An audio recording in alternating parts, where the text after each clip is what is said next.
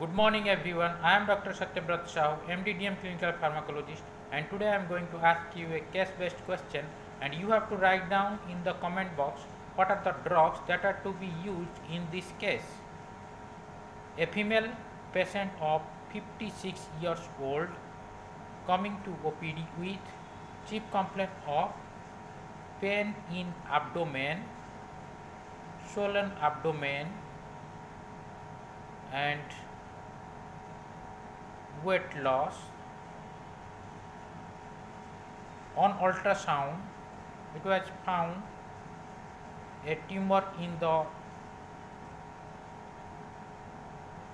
ovary, and on biopsy, it was found that it is ovarian carcinoma.